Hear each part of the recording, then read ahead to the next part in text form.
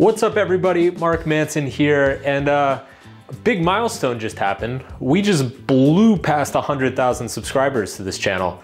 We were like, I think 77, and then like not even 2 weeks later, boom, 120,000. So thank you all for subscribing. I'm super humbled. I've only been doing this for a few months, so it's pretty awesome to rack up this many subscribers so quickly. And I'm having a blast. So we've got a lot of cool videos coming up in the next few months, a couple big surprises, and you're definitely gonna wanna tune in and check that out. So I was thinking, I answer literally hundreds of questions each week, whether it's on my website or through email or on social media, and I've never done like a full-blown AMA on YouTube before. So this morning I got on YouTube and said, hey guys, send me your questions and I will knock them out before my hair even fucking dries. So here we are, let's do it. So here's the first question. Lately I've been overthinking this quote from Yuval Noah Harari. He wrote the book Sapiens. Quote, "The human being who most seeks happiness is the one who becomes most unhappy. Do you agree with this? If yes, why? If not, why?" So I absolutely agree with this. Not only do I agree with it, I wrote about it in my book, Subtle Art of Not Giving a Fuck. In fact, I quoted, there's an even more famous quote that's very similar to that Harari quote, comes from the philosopher named Albert Camus. He said that you will never find happiness if you continue to seek of what happiness consists of. To me, this is like psychology 101, yet somehow our entire culture has forgotten this. If you're constantly preoccupied with what's gonna make you happy, that preoccupation will make you unhappy. In my book, I call this the backwards law, which is that the pursuit of positive experience is itself a negative experience, and the acceptance of negative experience is itself a positive experience. Now, I could get into all the nuts and bolts of why exactly this happens in our mind, but generally speaking, the backwards law applies to pretty much any sort of emotional experience we may have. So if you're feeling angry and you wish you weren't angry, it's just gonna make you more angry. If you're sad and you wish you weren't sad, it's just gonna make you more sad. So ultimately the argument that I make in my books, and it's not a new argument, the existentialists have been saying it for years, the Buddhists have been saying it for millennia, the Stoics said it 2,000 years ago, is that emotions are not the point. The point of life is not to feel good all the time. The point is to find something meaningful to do with your time. And if you optimize for meaning, then the happiness question will kind of take care of itself. Do you plan on writing new books? The Subtle Art of Not Giving a Fuck and Everything is Fucked, a book about hope, absolutely changed my life, and I can't thank you enough. That comes from Anya. Thank you, Anya. Absolutely, I'm gonna write new books for two reasons. One is because I love writing books. Books are fucking great. Number two is I'm under a very large contract with HarperCollins to write more books. So you will absolutely be seeing more books from me. I may have a project coming out end of this year, 2021, that I'll talk about more later in the year. It's not exclusively my book. It's a book that I collaborated with somebody else on, but I will begin writing my next book at some point this year as well. So stay tuned for more videos about that. How do you or how does one structure their day while balancing productivity, free time, shit you have to do, and relaxation? What are your strategies for getting the most of your day? This is a really good question. And you know, the productivity topic, there's a lot that's been written and said about productivity, and there's a million books and YouTube channels you can find about it. So I'm gonna try to say something a little bit different. A lot of your productivity, a lot of the optimal functioning of your productive life is actually very individual. What a lot of people miss or they don't understand is that there's no one size fits all model of productivity. So there are certain principles that are generally correct. You know, so wake up early tends to make people more productive. Doing the most important things first in your day tends to make people more productive. Minimize task switching between lots of different things. That tends to make people more productive. But there's gonna be variance from individual to individual. Now let me give you an example from my own life. So one thing I learned pretty early on when starting my business is that I don't like routine. Like I mentally do not respond well to too much routine. For whatever reason, my brain thrives a little bit on chaos.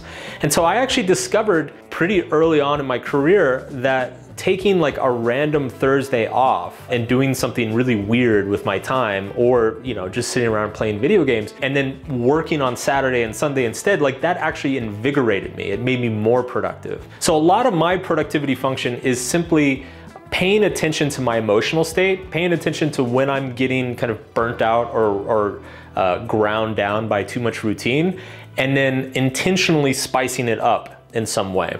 Now, that advice is very shocking and weird to a lot of people.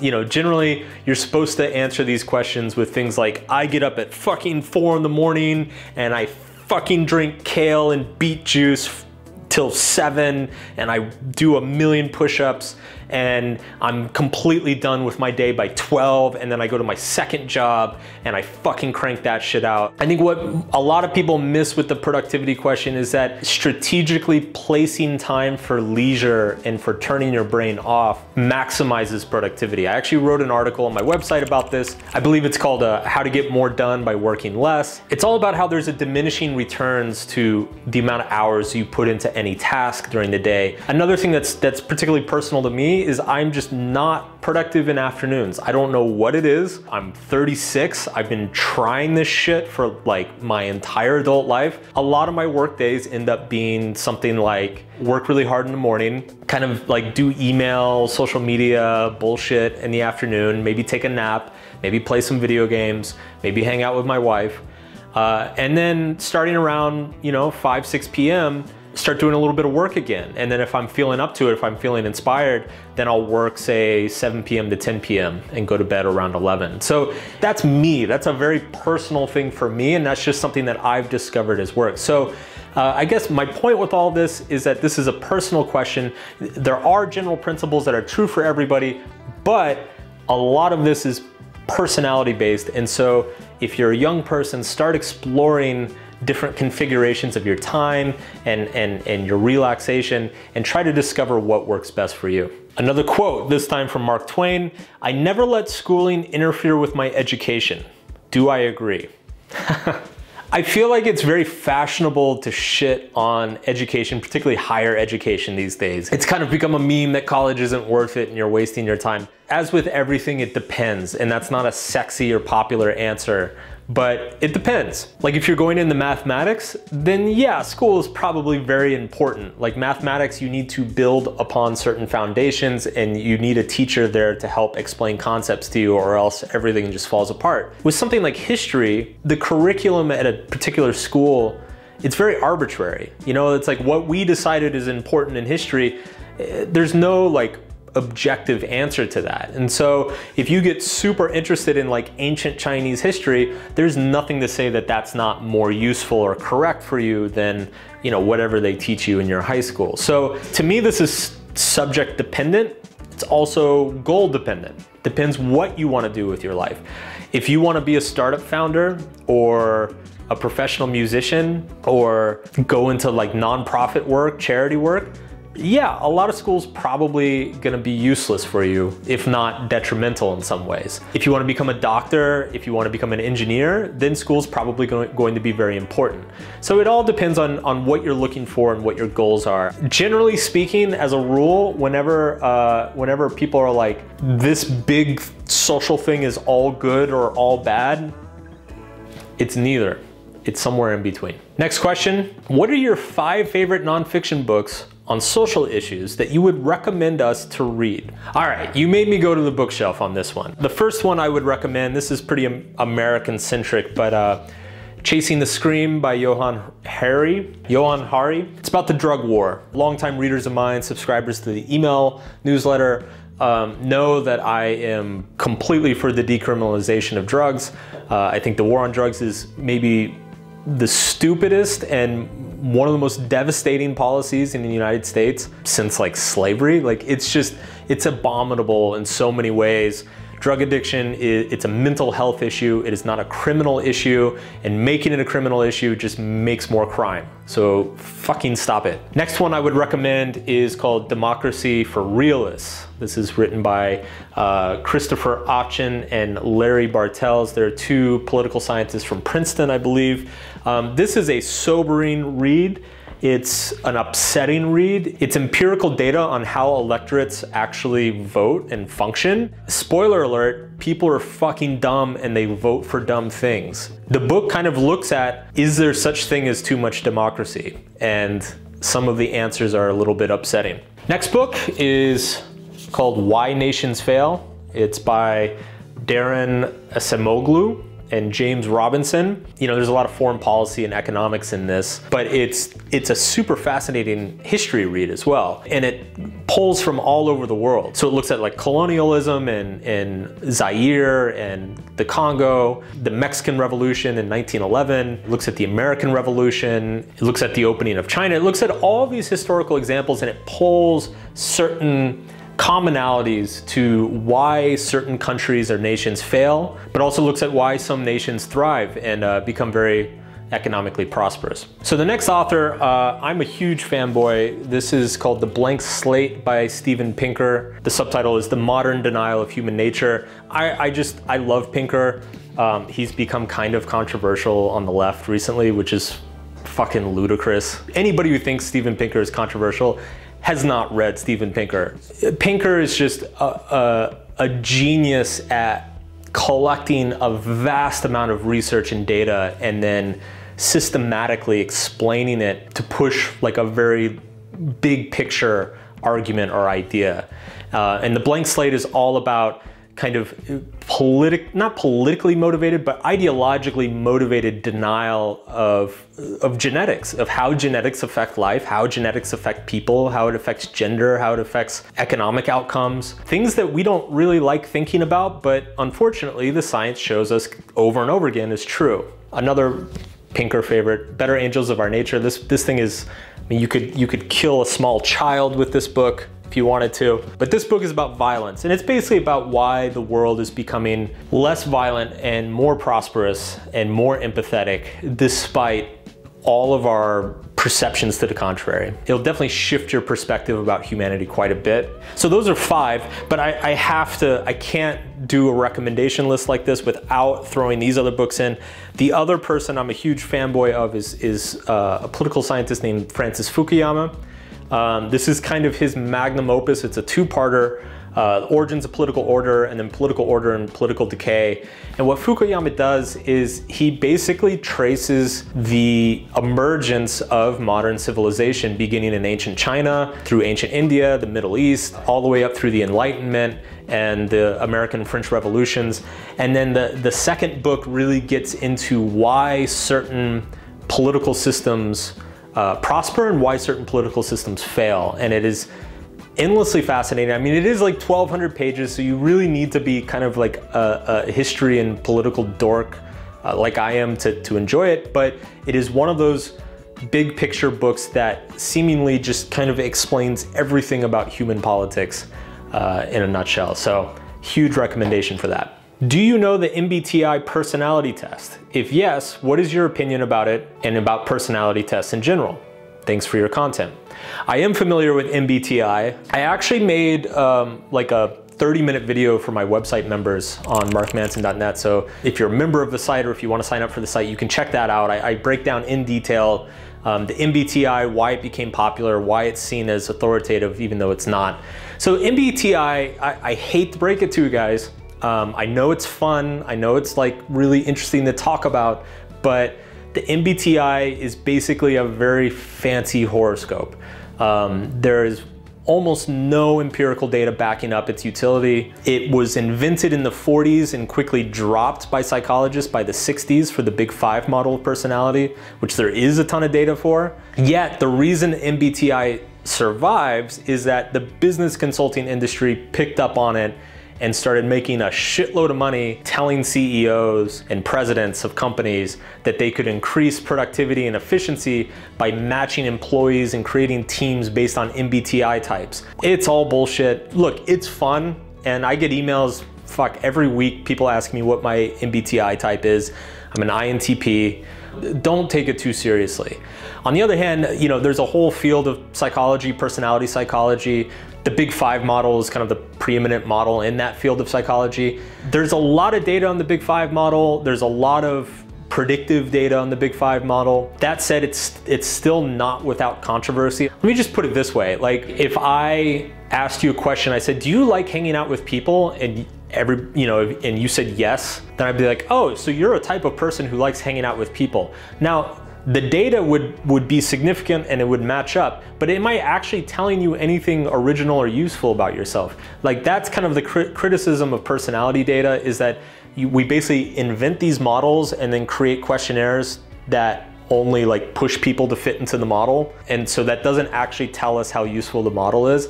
I don't know if I buy that. I tend to think that, given what we know about genetics and everything, that there probably are fundamental personality types, and those do have consequences on outcomes. But I think it's just important to say that it's an area of psychology that is still debated quite frequently. Have you any familiarity with David Foster Wallace's commencement speech, "This is Water"? Have you any thoughts on said speech? Yeah, I am a David Foster Wallace fanboy. I have read all of his work. Actually, David Foster Wallace is probably the person that made me want to become an author. Actually, if you go to markmanson.net/archive, scroll all the way to the bottom, you will find that in August 2010, I posted the entire This Is Water speech on my website. So not only am I familiar with the speech, it is been on my website for over 10 years now. I've probably read it or listened to it 10 or 15 times. It's one of my favorite things ever written. I think there's so much wisdom in it. He's just such a brilliant mind and amazing author, and yeah, I could gush for hours and hours about it. But yes, it's an amazing speech. I love it. It's been very impactful for me, and I agree with pretty much all the points in it. Have you read any of Jordan Peterson's books? And if so, what are your thoughts on them? I have. I've read 12 Rules for Life. I have Maps of Meaning. I have not read it. It's funny, I get asked about Jordan Peterson all the time. I would describe myself as a mild fan. Let me put it this way. I really, really agree with him on like 60 to 70% of what he says, and then I just kind of flat out disagree on maybe 30 to 40%. With everything he says about existentialism, values, when he talks about Dostoevsky, Nietzsche, responsibility, I'm 100% on board, 100%. And in fact, I got a chance to meet and talk to him for a few hours for the first time a couple weeks ago, and he and I just riffed on existentialist ideas and responsibility and personal accountability pretty much the whole time.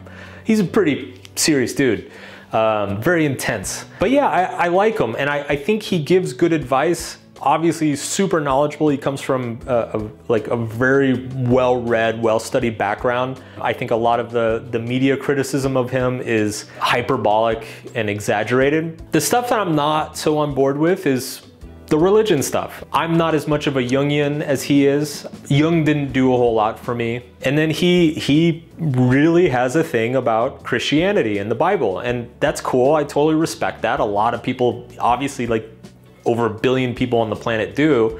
I don't. I'm more skeptical of the religion stuff. So yeah, it's a mixed bag. I really like what he's saying, what he's putting out there. I don't agree with all of it, but that's fine. One of the things that's so mesmerizing about Peterson is like, he seems to bring this like religiosity out of people. Like either people are like sycophant, like pro-Peterson zealots, where everything he says is fucking gold and he's saving society, or people are like, he's the Antichrist and he's evil and he's a bigot and he's all these things. And it's like, neither is true. He's a really smart guy with a lot of really interesting ideas, and I really like a lot of them, but I don't like all of them. And that's pretty much true with like every interesting thinker and author I've ever read in my life. It's been very interesting. I find his work interesting, but then I also find, the brouhaha around him quite interesting as well. All right, last question. Hi, Mark. I would like to know if you think that we can use our anxieties as a superpower to push through adversity. I would say you have no other option but to use your anxiety as a superpower to push you through adversity. It's either that or just crawl in a corner and give up. This is the thing about anxiety, and this is one of the points that I make frequently throughout my books, is like, there's no such thing as a positive or negative emotion. There are positive and negative contexts and reactions to emotions. So like, anxiety is incredibly useful. Anxiety is your nervous system mobilizing your body and preparing you for an important situation. And you can either live up to that important situation and perform well, or you can crumble. It's interesting, the research on anxiety, it finds that like, say, athletes like Michael Jordan, who just like fucking hit game winners left, right, and center, they still feel as much anxiety as other people. It's what's different about people like Michael Jordan is their response to the anxiety. So my answer is, you have no other option but to use your anxiety as a superpower, because guess what? The anxiety is not going anywhere, man. It's part of you, it's part of life, it's not gonna end, so might as well fucking get used to it and leverage it a little bit. All right, so that's all the time we got. Stick around, got some really cool shit happening over the next few months. I've been really enjoying this channel. I'm actually making it kind of one of my primary focuses of 2021. So very excited for the content we got coming. Thanks for all the questions, and I will see you in next video.